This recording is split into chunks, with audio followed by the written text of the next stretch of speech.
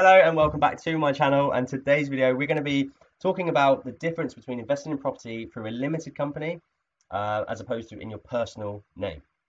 So it's a big one today. Now, for those who don't know me, if it's the first time coming to my channel, my name is Aaron and I'm the founder at the Property Lab, and we are completely revolutionizing the way busy professionals invest in property.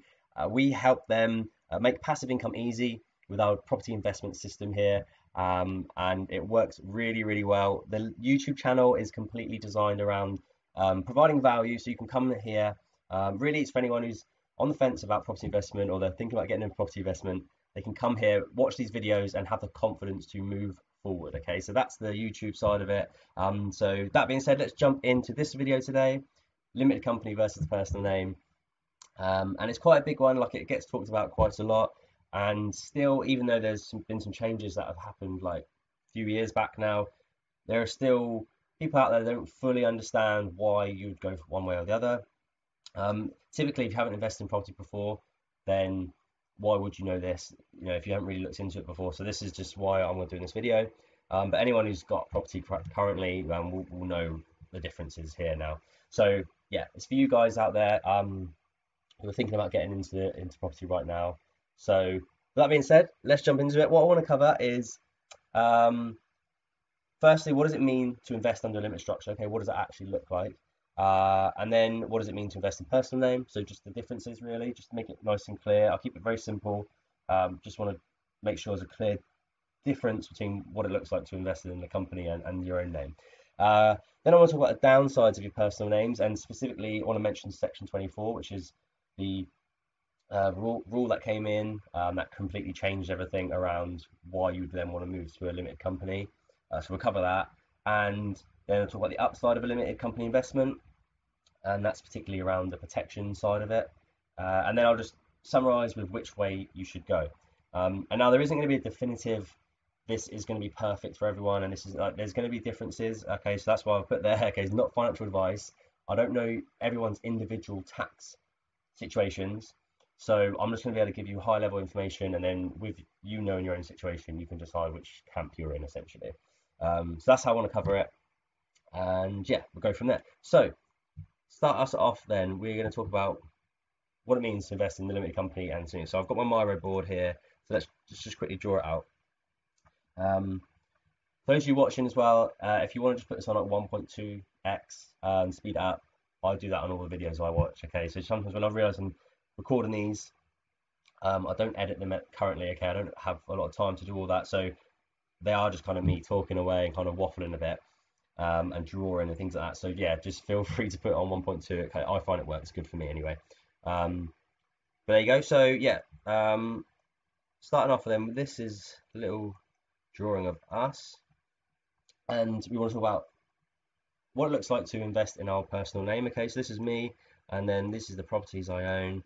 Okay, nice little drawing of our properties. Over there, that one.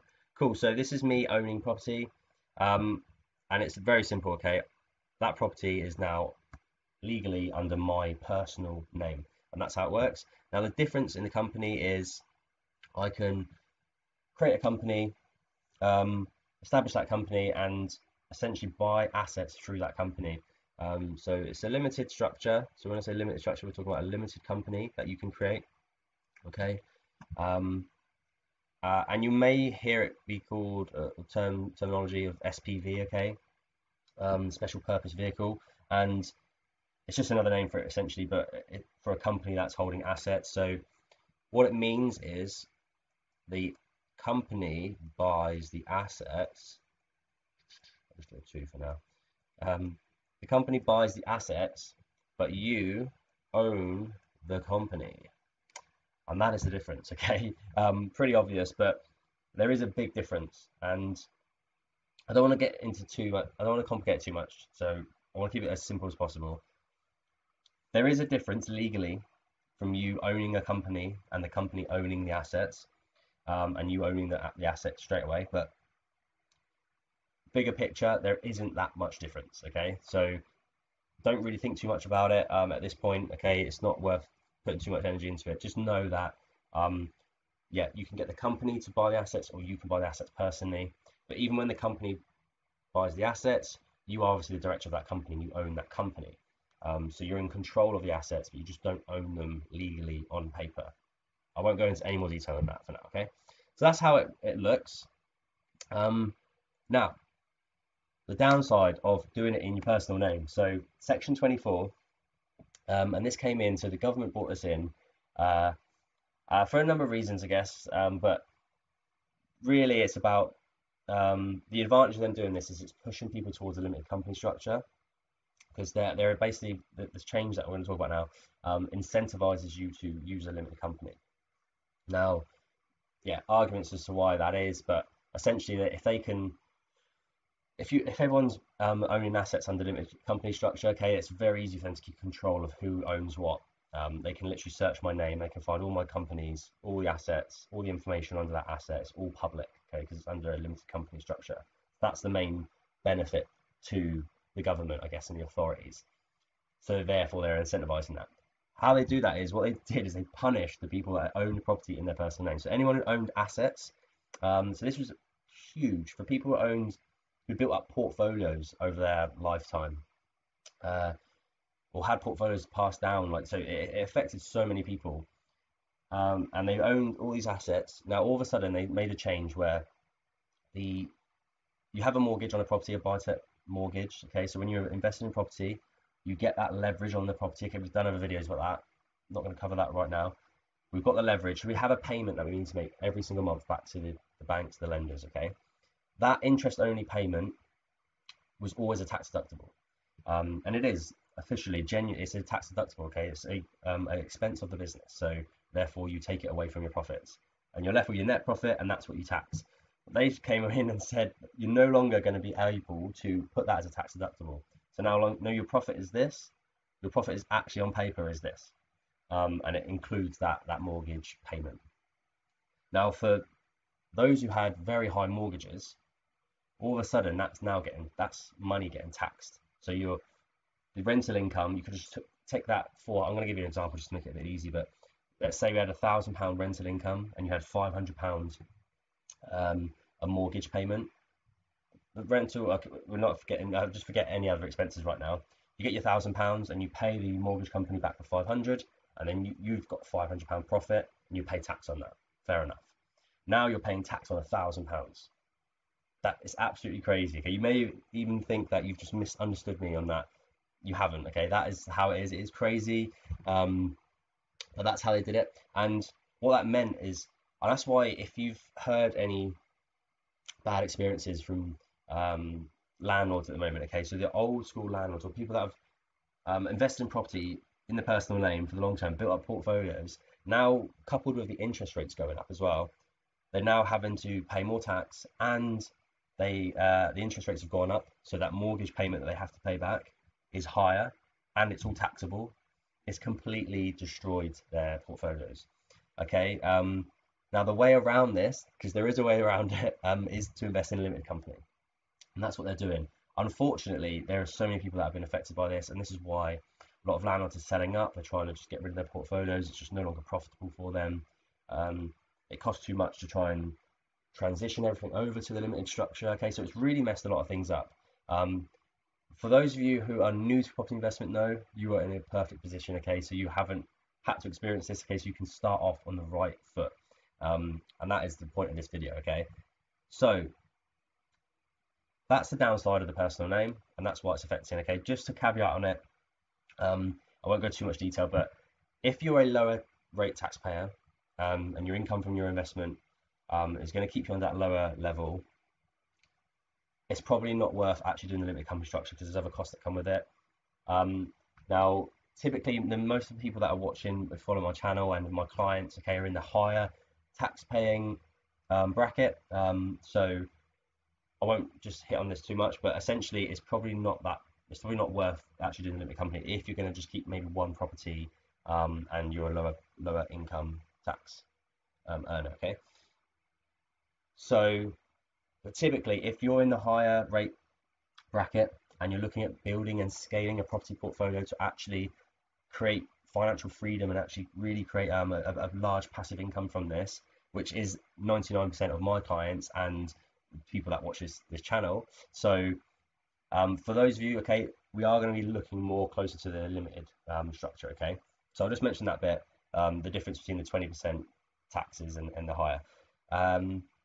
So on to the upsides of the limited company. So it's really around the protection. Obviously, the things I just mentioned there, the avoiding the Section 24 penalty, I guess, is a benefit, but it's the protection side of it. And just to explain a little bit more what I mean by that, when you're owning an asset under the limited company structure, like I say, the government can see it. It's all open information, but the protection comes because they can't just do something that, well, they've just hit the average landlord with, okay, where it's a lot harder to make huge changes to the laws under limited companies, okay, because there's so many, especially when they're trying to target property.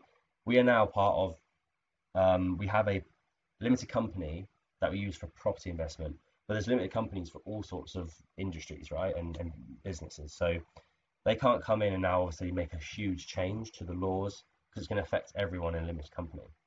So it's just protection, okay? So having it in a limited company does give you an element of protection. It's limited liability, okay? Although you are still, in terms of the property, you'll know this as you go into more detail when you start investing in property, that you do have to get a PG, a personal guarantee, through the legal system, through the solicitor. So you can't just kind of like liquidate the company and just not pay back the debt. So they cover that off. However, there is just, you are less liable, okay? It just protects you from external things. So that's really one of the main benefits, the protection side of it, of owning assets through a limited company legally. And there's some more benefits around tax that I don't want to go into again because it's different for everyone's situations, okay? On that, if you are about to invest in property, okay, there's two ways you can really go about it. If you're comfortable with what you're doing and you've got the time and the knowledge, you can go forward and find the best investments. And what I'd say is find yourself a good property tax accountant, and they're going to be able to show you exactly how you can set yourself up in the right way.